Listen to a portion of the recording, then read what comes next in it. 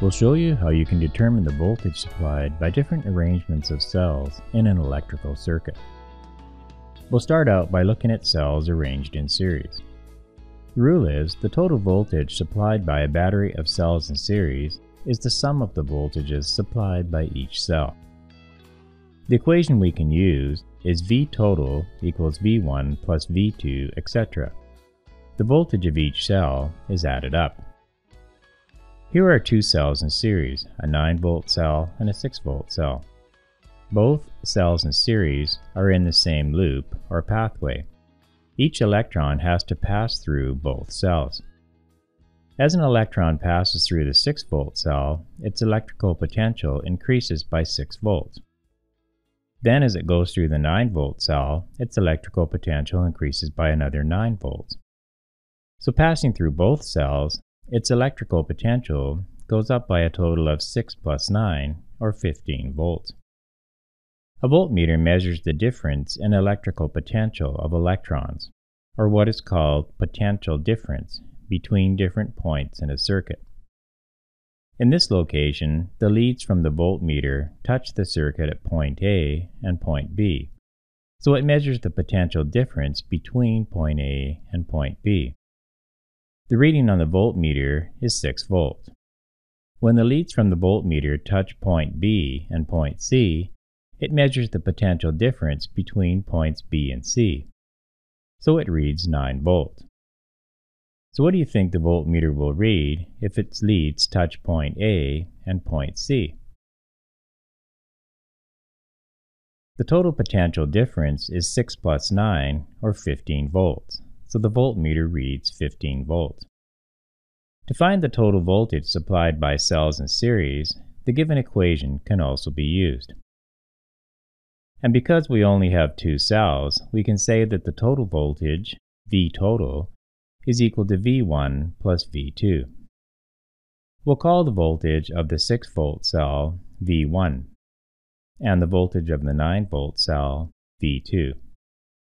So V total equals V1 plus V2, or 6 plus 9, which is equal to 15 volts.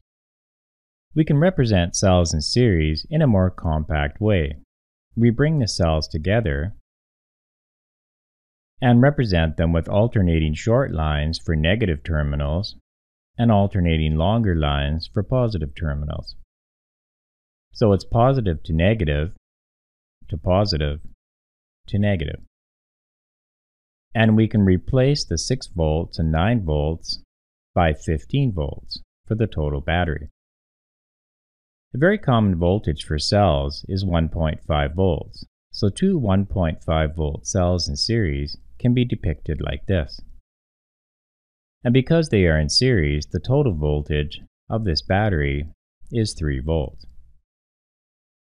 A group of 4 1.5 volt cells in series would have a total of 4 times 1.5, which is equal to 6 volts. Cells in parallel behave differently than cells in series. The rule is the total voltage supplied by cells of equal voltage in parallel is the same as the voltage supplied by each cell. Just a note here, in this course, any cells that are in parallel to each other will be of equal voltage. The equation we can use for cells in parallel is V total equals V1 equals V2, etc. Here's an arrangement of two 6-volt cells in parallel. If we attach the leads of a voltmeter across the first cell, the voltage reads 6 volts. And if we attach the leads across the second cell, it also reads 6 volts. So what do you think the voltmeter will read if we attach it to the whole combination like this? We see it also reads 6 volts. If we use the given equation, we have just two cells in parallel, so we can say that V total equals V1 equals V2. V1 and V2 are both 6 volts. V total equals V1 equals V2, so V total is also 6 volts. Now you may be wondering, why would one put more than one cell in parallel when the voltage stays exactly the same? The simple reason is putting cells in parallel will make them last longer than having an individual cell. And the more cells there are in parallel, the longer they will last, given a certain load. Look at the simulation for a while. We've colored the electrons that go through the left cell green, and the ones that go through the right cell blue. Here we're showing electron flow rather than conventional current. All of the electrons pass through the resistor, where some of their potential energy is converted to heat. You can see that half of the electrons that pass through in a given time interval are green, and half are blue.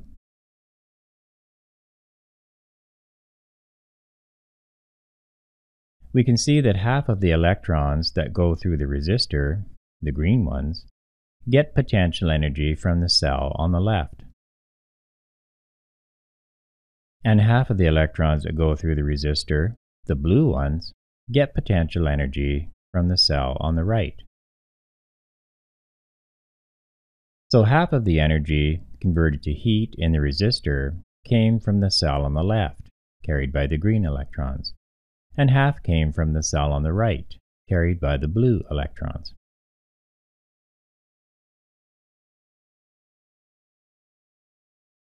So the two cells are sharing the work. You can see that each cell is supplying energy at half the rate the resistor is using the energy. Now we'll cut the wire from the cell on the right, closing off this loop of the circuit. In order for the resistor to convert energy to heat at the same rate as it was before, the green electrons must extract energy from the cell on the left twice as quickly as they did when both cells were working. The cell on the left is doing all the work now and losing energy faster, so it will burn out much more quickly than it would if both cells were sharing the work. You can see that when two cells in parallel are both operating, this cell loses energy more slowly, so it will last longer. Having more cells in parallel will share the load even more, making each cell last even longer. Now we'll look at some cases where some cells are in series and some are in parallel. In the following examples, we'll assume that each individual cell, shown by one short line and one long line, has a voltage of 1.5 volts. Let's say we're asked to determine the reading on the voltmeter for this arrangement of cells. We see that the group of cells on the red line on the left has three 1.5 volt cells in series. When cells are in series, their voltages add up, so the total voltage of this group of three cells is 3 times 1.5, which is 4.5 volts. This group of three cells in series on the second red line will also have a total of 4.5 volts, as well as this group, and this one. This is just like having four 4.5 volt cells in parallel. When cells are in parallel, the total voltage is the same as the voltage of each cell. So the total voltage of this combination of cells is 4.5 volts. Here's another example. We're given this arrangement of 1.5 volt cells, and we're asked to determine the voltage on the voltmeter. Looking at these two cells on the left, we see that they are two 1.5 volt cells in parallel.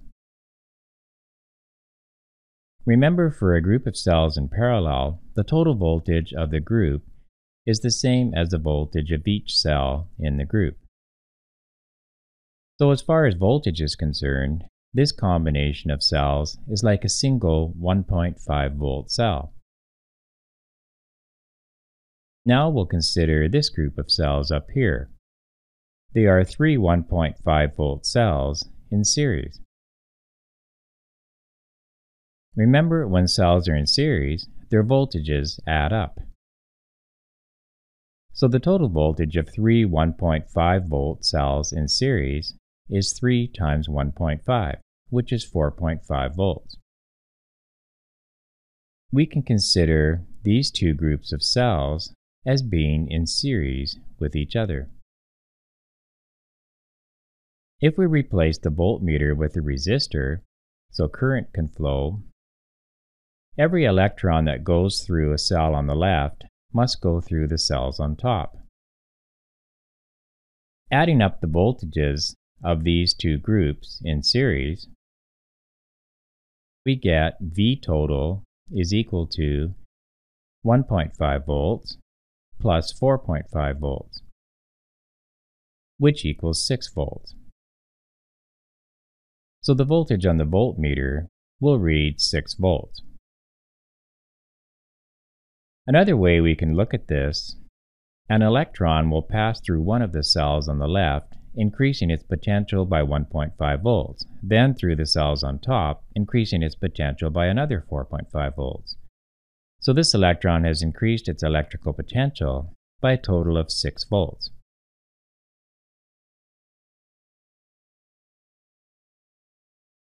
A different electron will pass through the other cell on the left, increasing its potential by 1.5 volts, then through the cells on top, increasing its potential by another 4.5 volts. So this electron has also increased its electrical potential by a total of 6 volts. So every electron that passes through this arrangement of cells increases its electrical potential by a total of 6 volts. So again, the voltage supplied by this arrangement of cells is 6 volts.